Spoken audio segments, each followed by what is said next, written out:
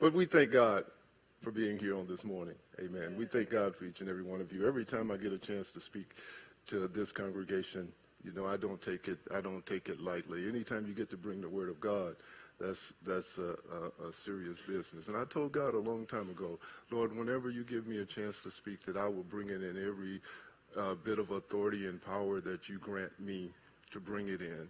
And I will never, ever take down on that promise that I made to God. You know, sometimes I don't take myself very seriously, but I take the Word of God and the work of God extremely seriously. So, this morning, before we begin, shall we pray? Lord God, we thank you right now, God. We thank you, God, for this opportunity to share your word among your people, among this body, Lord God. And as we prepare on this morning, God, we ask that you would come right now, Lord God. Come into this room, Lord. Let your spirit rest and rule and abide in this place, God. Let it pour down, God, and let it hit the hearer. Anoint the ears to hear right now, Lord God. Break up the hearts, Lord, that the word may soak in and find root on this morning. God, we know that we can do nothing without you, God, but with you we can do everything. Our words mean nothing, Lord, but your anointing means everything. Your spirit means everything, Lord God. I'll speak, Lord, but you do the work on this morning. You do the work on this morning. You do the work on this morning. You do the work on this morning, God, and I thank you for that right now in the mighty name of Jesus. And we give you the glory and we give you the praise. In Jesus' name. In Jesus' name. God is good, isn't he? Amen, amen, amen, amen. I hope you're glad to be here this morning. I hope you're happy to be here this morning. Amen. When we consider what could have been on this morning, amen, as bad as the situation was, it could have been worse. Amen. And we can't thank anybody for that but God, because it's a wonder. I watched the news, and they were saying that this thing's a Category 5. It's a Category 5. It's going to be, there's nothing that can slow it down. The water is warm. It's just going to suck up that water, and it's going to hit the shores, and it's going to be a Category 5. There's nothing in its way but God. Amen. Amen. So we thank God for all that he's done. Amen. And we pray for those people in North Carolina and South Carolina, because the rain and the waves were devastating to them. And I can't imagine leaving home and coming back and everything that you have is gone. So they're going to need support, but they're going to need our prayers also. Amen? Amen. That being said, my scripture that I'm going to read to you this morning, and we're going to come from two places in the New Testament, the book of John and the book of Romans. And these scriptures should be so familiar to everyone, especially John 3:16. This is probably the first scripture that everybody learned when they were a kid. And we all should be able to recite it verbatim. And it says, "For God so loved the world that he gave his only begotten Son, that whosoever believeth in him shall not perish, but have everlasting life." And then we're going to go to Romans, the 5th chapter, verses 5, the 5th chapter, verses 6, 7, and 8. And it says, "For when we were yet without strength, in due time Christ died for the ungodly.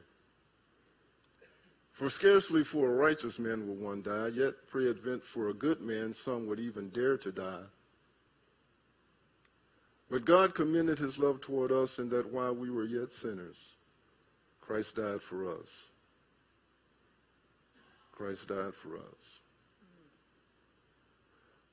My topic for today is responding to God's love.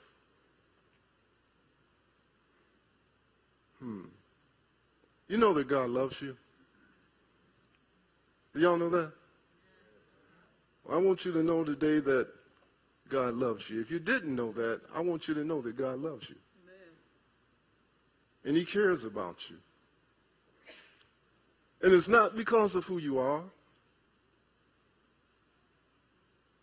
And it's not because we deserve it. It's not because we earned it. And it's not because God is obligated to give it to us. God's not obligated to give us anything. He doesn't owe us anything. But yet he gives us everything. He freely gives us everything. Scripture tells us in Isaiah, the 55th chapter, it says that everyone that thirsts, come ye to the water. And he that has no money, come and buy and eat. Yea, come and buy wine and milk without money or without price. He gives us everything we need for life, for health. And he doesn't charge us anything. It's free. He said, come and buy it. Come and get it without money or without price. If he charged us for it, we wouldn't be able to afford it anyway. We wouldn't have enough money. So he doesn't even put a price on it. He just says it's free. And you know what? He only does this for one reason. Because he loves us. That's it. He does it because he loves us. The scripture says we love him because he first loved us. Regardless of our imperfections, God loves us. He loves us past our hard hearts. He loves us past our stubbornness. He loves us past our willful disobedience. He still loves us. You know, sometimes we can be hard to love. But God loves us anyway. Sometimes people want to take away their love when folk don't do exactly what they want them to do. When I can't control you and have you exercise my will the way I want it to be exercised, sometimes folks have a way of withdrawing their love. But God isn't like that. He loves us through all of those things. But sometimes we can be hard to love. But that's how love works. If you love someone, you look beyond their shortcomings. You look past their bad habits. You look past their ugliness at times. And you love them right on through those things. That's how love works. See, most of us don't really have a true idea of what love really is. But this is what God, this is how love works with God. Now, I'm going to tell you something here. Now, some of you may not realize this.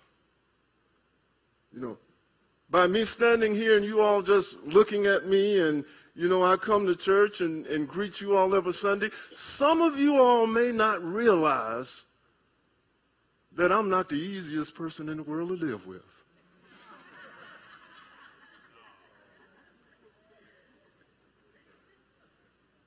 You may find it hard to believe that I have some annoying habits. Surely not.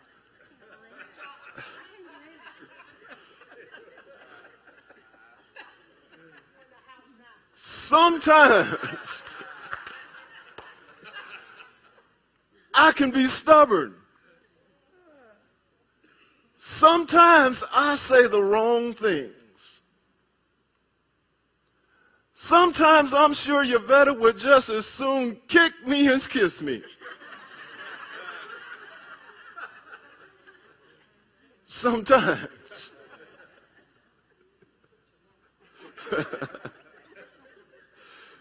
But then, you know what? I got an epiphany.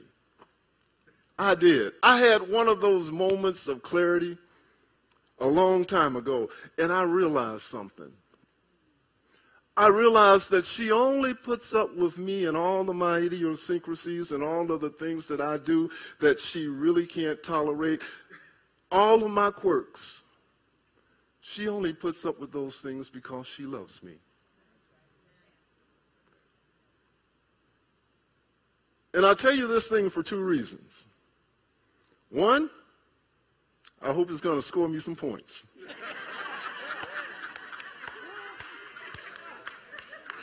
And number two, to illustrate my point.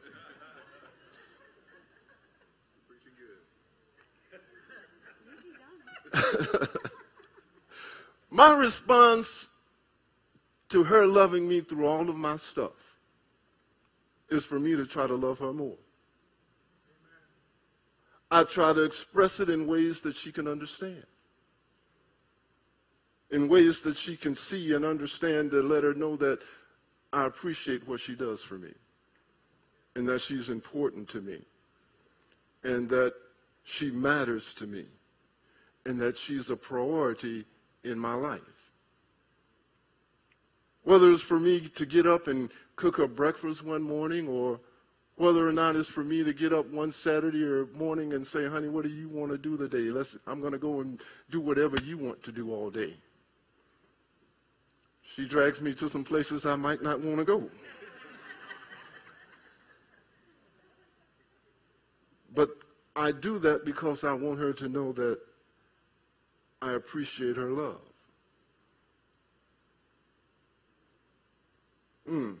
How does God show us his love? Romans says that he commended his love toward us, and while we were yet sinners, Christ died for us. While we were yet sinners, that's love. While we were yet sinners, Christ died for us. While we were enemy to God, we were in opposition to him. We hated him when we were sinners. The scripture says in Romans that because the carnal mind is enemy to God, for it is not subject to the laws of God, neither can it be. So while we were yet sinners and enemies of God, he saved us. He died for you and me. That's love. That's love.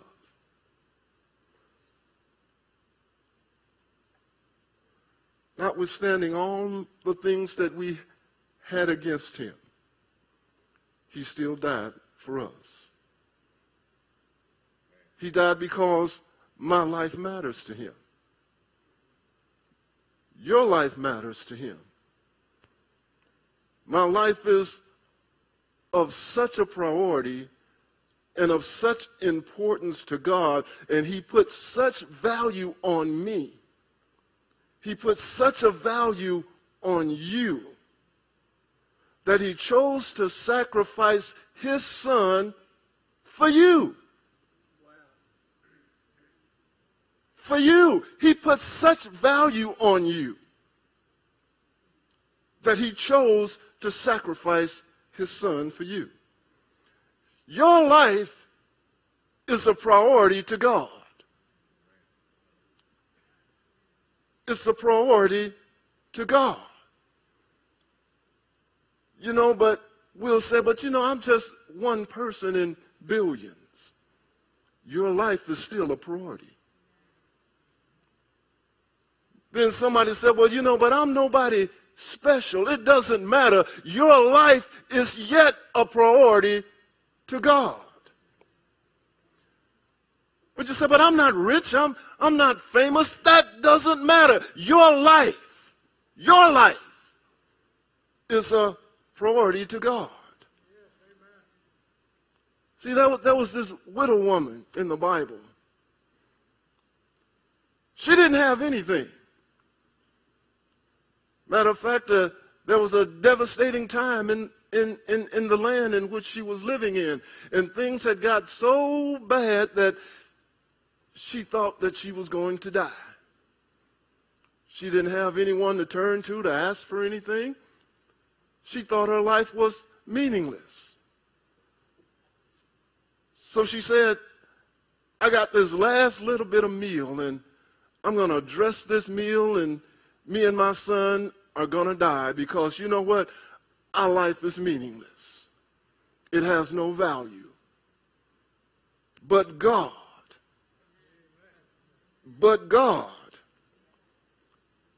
he sent the prophet Elijah to her and her son. He told Elijah, go, I got this widow woman down there, and she's going to sustain you. And I find that interesting because she didn't have anything. But what she did have was a willing spirit. Yeah. You know, if you got a willing spirit, you can get a lot of things from God. Right. So Elijah went down to this widow woman, and of all the places God could have sent him, he sent him to this one seemingly unimportant, forgotten woman that she might live. Her life, no matter how seemingly unimportant, had a priority to God. Just like your life and my life. We might not think we have value, but we're important to God.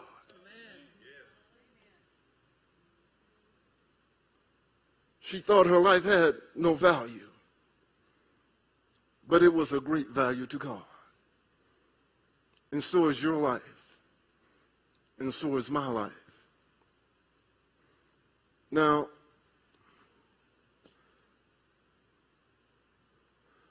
what I come to understand is just like this woman. It doesn't matter how long we've been around, or how long we've been saved, or how long we've been walking with God, that sooner or later, some trial or tribulation is going to come into our life. And when that happens, the devil wants us to believe that God is not concerned.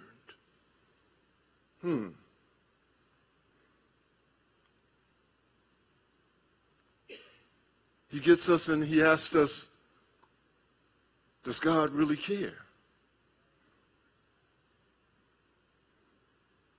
If God really cares, then why are you going through this? Isn't that how he approached the Lord, saying, if thou be the Son of God? He knew Jesus was the Son of God. He just likes to sow doubt.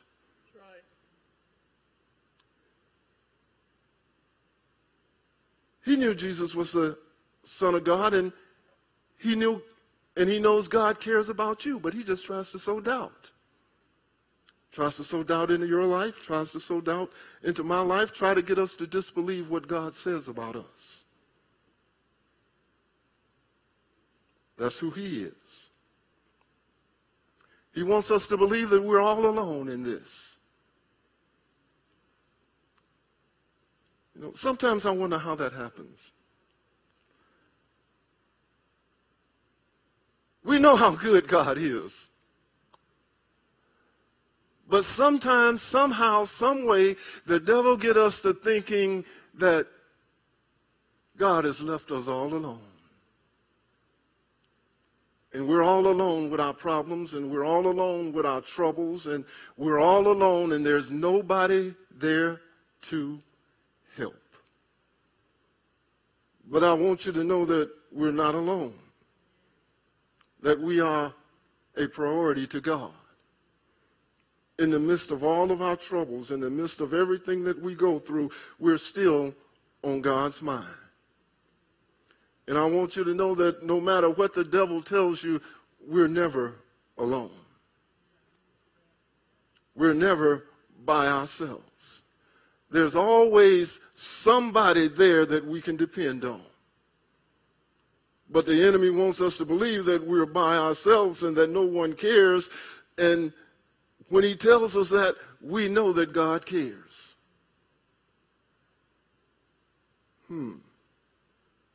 Sometimes he wants us to believe that we don't have any hope. And we also know that that's not so. The love of God is poured out on us. The love of God is poured out in our lives. For God so loved the world that he gave his only begotten Son. The love of God is poured out on us. Let me get to my point here.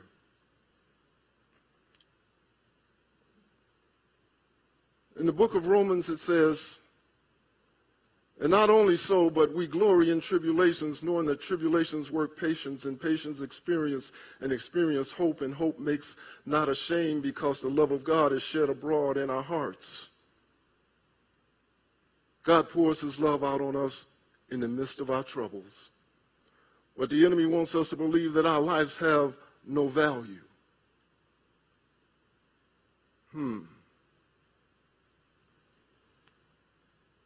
But God wants you to know that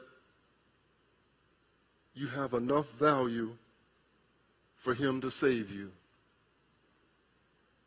And if he values you enough to save you, he values you enough to preserve you. Amen. He values you enough to keep you in the midst of all your troubles. He values you enough to keep you when you think you're falling. He values you enough to keep you when you think all around you is crumbling. The scripture says, now unto him that is able to keep me from falling. He'll keep you from falling, and he'll keep you from stumbling. He will keep you from falling into trouble. He will keep you from falling out of his grace. He will keep you from falling into that trap of the enemy. He will keep you from falling into anything the devil sets up as a snare against you. He's able to keep you from falling. That's what the love of God is all about. In the midst of everything the enemy wants to do to us, the love of God is there to say no. These people, my people, are of such great value to me that I will keep them in the midst of their storms. Listen, we all know that God is a keeper. We all know that God is a preserver. But what we sometimes don't realize is that the only reason he does these things for us is because he loves us. That's the only reason he does. He doesn't owe us anything. He doesn't have to keep us. He keeps us because he loves us. He doesn't have to protect us. He protects us because he loves us. So my question is, we know that he keeps us. We know that he makes a way and provides for us. We know that he does all of this thing freely because he doesn't have to. We know that he does all of these things in spite of ourselves, in spite of our ugliness, in spite of our hard-heartedness, in spite of our disobedience. He does all of these things. He is demonstrating his love to us day by day by day by day. He's saying, I love you. He's saying, I care about you. He's saying, I want the best for you. He's doing everything he can to make your life everything he desires for it to be. He's opening doors because he loves you. He's keeping back the hand of the enemy because he loves you. We can't begin to understand how much that is, or what that kind of love is, or what that kind of love means, or how deep that kind of love goes. We can't begin to understand it. We can accept it and say thank you. but we can't begin to understand it. So then my question is, if you have no doubt that somebody loves you on that level, that somebody loves you that deeply, not because of what you can do, not because of what you have, just because they love you, how do you respond to that? How do you respond to that? Do you just look and say, well, yes, he loves me because I'm so great? No! You're not great. How do you respond to that? How do you respond to that love? What do you do to let him know that, yeah, God, I appreciate that. And I'm going to love you right back. How do you respond to that love? Scripture tells us that we should love the Lord thy God with all our heart, all our soul, and all our mind. And with all our strength, it says. Now, you know one thing, I may not be able to love as deeply as God. But one thing I can do is I can love him more today than I did yesterday. I can love him more today than I did yesterday. Let me ask you something. Have you ever got up in the morning and said, God, what can I do to make you happy today? What can I do to bring a smile to your face today, God? Have you ever got up and asked the Lord that? And I want you to know that, yes, we can make God happy. Y'all know God could be happy? We can make God happy. We see in the Bible that God gets delighted. Sounds like happy to me. We see in the Bible that God can be pleased. Sounds a lot like being happy to me. When I'm pleased, I'm happy. You better delights me, I'm smiling. So we can make God happy. How do you respond to his love? Do you respond to his love by wanting to put him first? When the last time you said, God, it's just going to be you and me today? What do you want to do? When the last time you took a drive and put the Lord in the driver's seat, said, Lord, take me where you want me to go today. I'm in the passenger side. I'm just along for the ride. When the last time you put God in charge? When was the last time you got in your prayer closet and you told the Lord, Lord, I'm not looking for anything today. I'm not asking for anything. I don't want anything. I'm not looking for anything. My problems don't even matter today. I'm just looking for you. What I need don't really matter right now. How I feel doesn't really matter right now. I'm just looking for more of you. I just want to get a little bit closer to you. I just want you to know that I'm trying to love you like you love me. I know that I'll never make it, but God, I want to give it a shot. How do you respond to God's love? How do you respond to that? If you had a friend that just loved you and loved you and loved you and loved you, and you never responded to that, what would they do?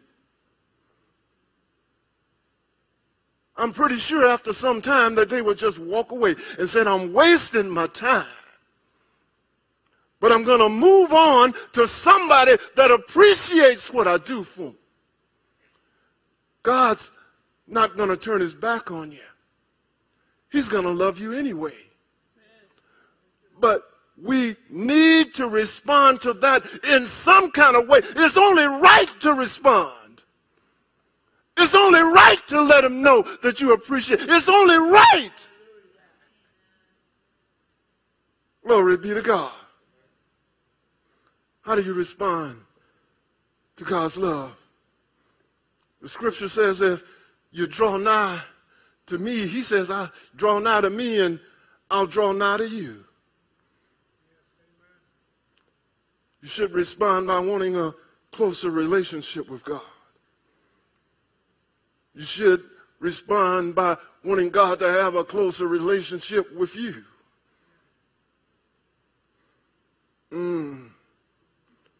Because when we respond to God's love with a desire or more of God, something wonderful happens. Something wonderful happens. Sometimes, my friends, it's just not enough to come to church. Scripture lets us know. Matter of fact, the scripture says, I beseech you therefore, brethren, by the mercies of God, that ye present your bodies a living sacrifice, holy and acceptable unto God. But then you know what it says? That's your reasonable service. That's what you're expected to do. But I tell you what, when someone loves you, you go beyond their expectations. I try to surprise her every now and then. I want to go beyond what she thinks I'm going to do. Because I want her to know, I appreciate you, sweetie. I love you as much as you love me. Do you love God as much as God loves you? Are you trying to love God as much as God loves you? See, because when you begin to do that and get that deep desire for God, then something wonderful begins to happen. Something marvelous begins to happen, because then you begin to find out that things aren't all about you. You begin to think about other folk more than you begin to think about yourself. You begin to pray for others more than you begin praying for yourself. When you get so much of God inside of you, that love has to roll over. And when it rolls over, something marvelous has to happen. When you have so much of God's love in you, it has to spill over on somebody else. Something marvelous has to happen. So how will you respond to God's love? You just sit around and be business as usual? Or will you look for God to lead and guide you into something a little deeper than where you've gone before? How will you respond to God's love? Will you tell somebody else about God? When you love somebody, you're going to tell somebody about them. You're not going to keep them locked up, and you're not going to keep them a secret. I was glad to bring this little woman home. Woo! I had to tell somebody. When you love God as much as he loves you, you're going to have to tell somebody. You're going to have to let somebody else know there's somebody out there that loves you. You're going to have to let somebody else know that there's somebody out there that cares about you. Somebody has not forgotten you. Somebody loves you. The devil wants us to believe that no one will listen to us. That's what he tells us. No one will listen to you. No one wants to hear what you have to say, but I want you to know this right now. That God is preparing somebody's heart right here, right now, to hear a word from you. They're out there. God says, I've loved you, and I've protected you, and I've given you everything you need. I'm preparing hearts to hear from you about me. I'm preparing hearts that you can tell about my love to them. The love I have for you, tell them about it. He says, I'm preparing hearts. They're out there. All you have to do is go and speak. That's what happens those days when you say, Lord, what do you want us to do today? And you take a walk with the Lord. And before you know it, there's somebody He's prepared for you. But how are you going to respond to God's love? Listen,